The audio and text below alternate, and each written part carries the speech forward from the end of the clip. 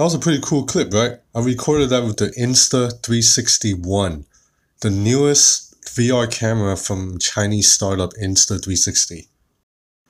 So you can use the One as a standalone camera just like that, or you can use the protective case as a handle.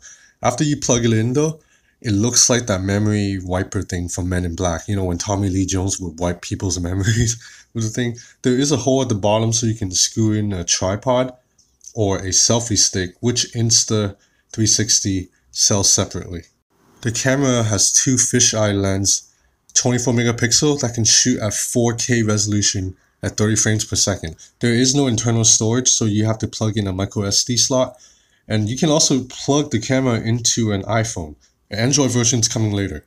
After you plug it into an iPhone or an iPad, you can preview your video on the device. So that's pretty cool when you have iPad. And then down at the bottom right corner, you can change to perspective, or you can change it to tiny planet, that little gimmicky thing that you might be seeing on Instagram.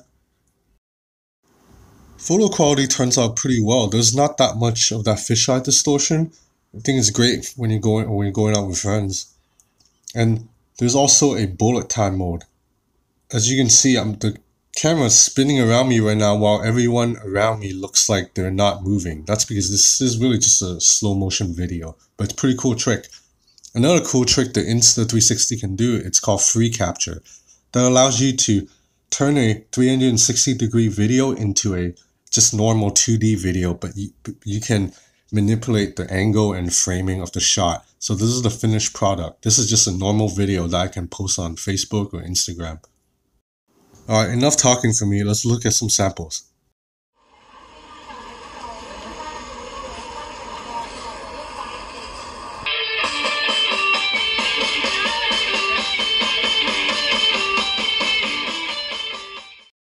There's an internal battery inside the camera that can allow you to record for up to 70 minutes, and then you can recharge it via micro USB. So the Insta360 One goes on sale on September 11th at $299 US. So if you're someone who travels a lot or just hang out with friends, I think it's a pretty cool camera. Thanks for watching.